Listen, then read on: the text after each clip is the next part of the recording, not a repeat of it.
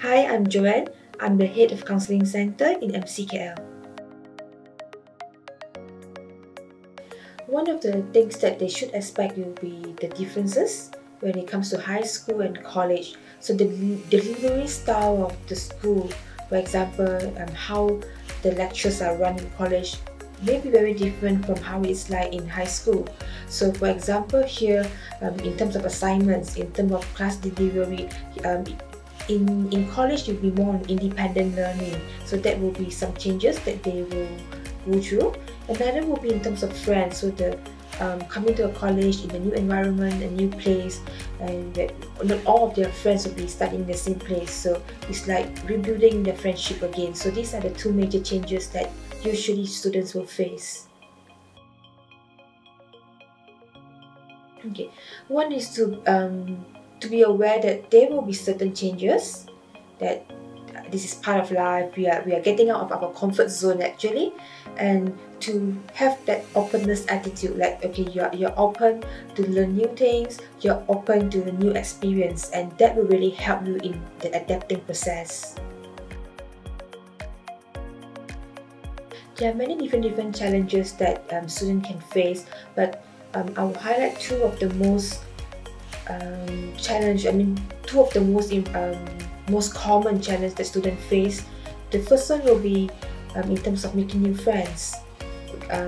Not everyone is comfortable.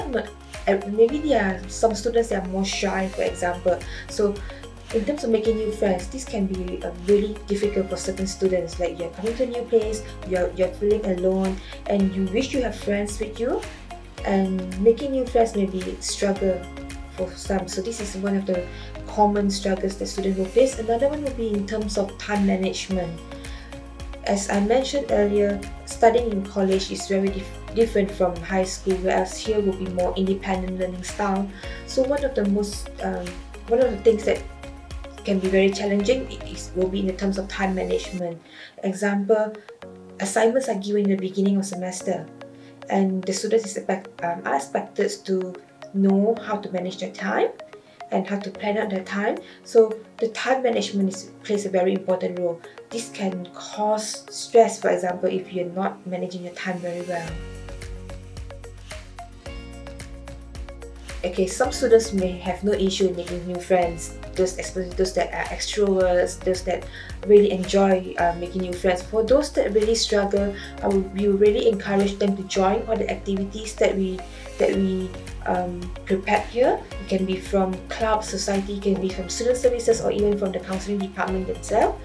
Joining activities will help them to know friends, or even during orientation itself, they will be able to know friends. So that is important, and to try to push yourself as well, not to have a target like okay, let's say for example, even though you're not comfortable with that, okay, today let's push yourself. I just say hi to 2 person, for example.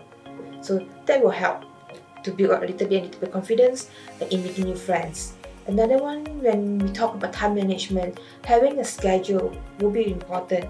That will help you to manage your time, so that what usually happens in students' life is they forget about the deadline, the assignment that they have, and when it's nearer to the time and everything crash together, and they feel overwhelmed with the demand that okay, I need to complete so many tasks at one time. So by having a planning system, it will actually really help in managing your college life. Okay, self-care is really important even for students, because this is the thing that I will always say that self-care is important because it's just like a recharge moment for everyone, to help you to go through your days, your weeks, your months and years in college. So for self-care, it will help you to face your assignment when you're in high stress. That will really help you in coping. And what you can do in self-care, for example, as a student, I will link it back to the planning part. So for example, in the planning part, if you learn how to plan your time, so you actually, when you fix your schedule, when you plan for your days, there will be a time to play and also a time for study. So there will actually be both, and this is actually part of self-care. Okay, so for self-care, we back to the scheduling, because I always think that the schedule will really help to keep things in mind and perspective.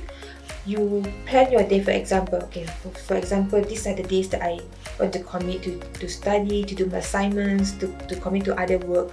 And there's a designated time or day where you rest, you do things that you like. It can be reading, it can be leisure, it can be any outdoors, if it's permitted, because right now we are in this COVID situation. So things that you can do, things that you enjoy and you like to do, so you put it all in your schedule, in part of your planning. So that will help you to have a consistent fun and me time, as well as study time. To all still students, I would like to encourage you to join activities that the college provide, because I always believe that college is not only a place where you obtain your diploma, and it's not a place where you only focus on study all the time. It's a place where you develop yourself as a person in a holistic manner.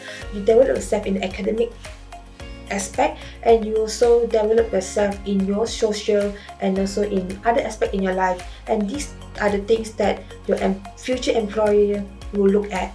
Your other aspect, your leadership skills, your communication skills. So all of these things you can actually get from engaging yourself, involving yourself in clubs and societies, in activities that the college have for you. And also, if you struggle anytime in anything, you have any things that you are struggling with, I would really encourage you to you don't have to go through it yourself. Come to us and share with us, and we will help you as much as we can.